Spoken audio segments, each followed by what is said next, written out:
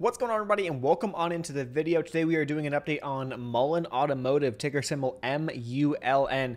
Take a look at this extension today. Not as much volume as the day before. We traded roughly today about 439 million shares. However, some of the highs we actually saw trading up over 500 million shares over the past couple of weeks. So MULLEN right now is building higher lows. That's the biggest takeaway that you need to see from this video if you are trading, holding, or whatever you're doing with this stock.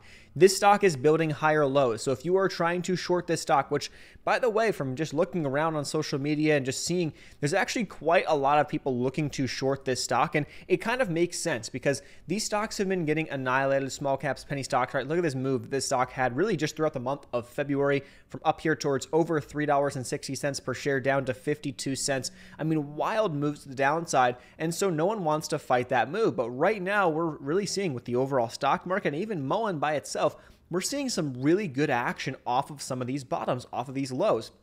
MULLEN actually, for example, here has gone now from that 52-cent low to the highs that it just had on Friday over 500%. And it doesn't seem like it may be done. Obviously, we'll have to see if things play out. Right now, the areas you want to see hold are right here, this $2.15 level.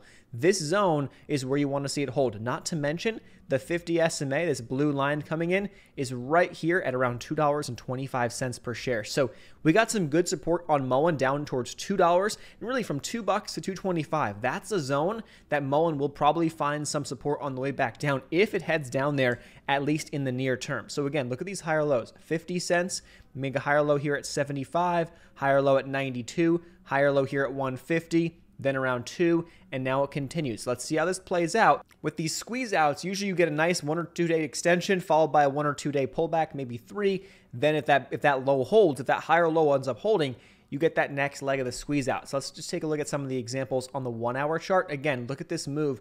MULLEN makes a move right here up into the 150 to 175 range. Look at this. It's bouncing around for quite some time. Holding 150 as our support. I'll draw that line right there. Boom, boom, boom. Third time's the charm. Bounces around that 150 and goes. Then what happened here? Pushed on up, came back down, tested down to that 215, those highs. That was actually on Friday morning. And then boom, extension to the upside, hit 320 per share. Now, one thing to also note, MULLEN at one point on Friday was down over 10% early on in the day. What does that mean? SSR is triggered. That will extend into Monday, which means you cannot short this stock into the bid, okay? You can short it. You just have to short it on an uptick, okay? That's the rule when a stock drops more than 10% in a given day. That day and the next day, you have SSR, as we call it, that's on, okay? So that's enabled. So that's one thing to watch. 320 is our high. We have to break over that for more upside.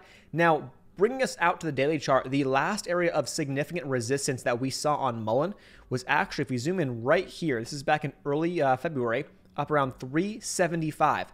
375 would be a really nice next target. Beyond that, we could be heading up to the lows that we saw, support levels we saw back here in late 2021. That's up here towards $5 per share. And then this range actually extends up here towards 6. So these are our next targets to watch up here in terms of resistance. 375, obviously the 320 high from this past day. 375, beyond that up towards 5, and then even $6 per share if we really get a true squeeze out and a full extension to the upside on MULN. If you want to learn more about technical analysis, doing your own charting, you want to learn more about building out trading plans, all this good stuff, support resistance, we'll have a technical analysis course in the pinned comment and video description. We teamed up with Joseph Ho from Let's Talk Money. He came, brought some good fundamentals there. We really hone in on the technicals and give a great base in terms of what you need to know when it comes to charting stocks and really adding some more tools to your tool belt when it comes to your own trading and investing. Of course, it's always a resource. We'll have more videos for you here, like always on the channel for free. Lots of other resources in the video description down below.